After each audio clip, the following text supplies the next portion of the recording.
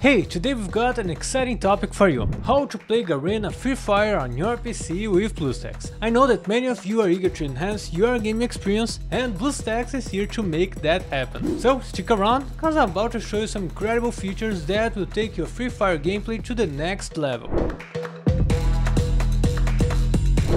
First things first, let's get to the setup. Head out to the BlueStacks official website to download and install BlueStacks on your PC. Once that's done, complete the Google sign-in to access the Play Store. Now search for Free Fire and simply click on install. And with that, you're all set to dive into action.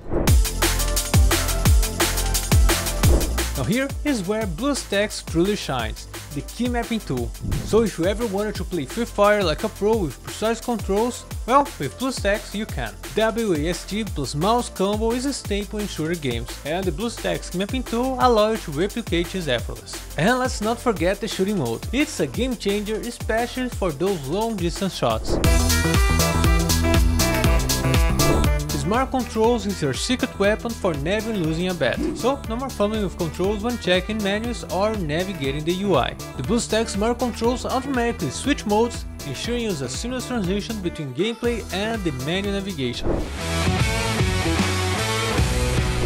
And now the cherry on the top, UHD graphics and stellar performance. BlueStacks optimize your game experience, pushing your PC to the max for unparalleled graphics without sacrificing frames. And with that, you'll be seeing your enemies with eagle-like accuracy, even from a long distance. So if you got a powerful game PC, why settle for anything else? And there you have it. With BlueStacks, you not only play Free Fire on your PC, but you dominate with style. So take advantage of these incredible features, outshine your enemies, and conquer the battlefield. If you want to stay ahead in the game, BlueStacks is the tool you need. If you like this video, don't forget to hit the like button, subscribe and hit the notification bell icon.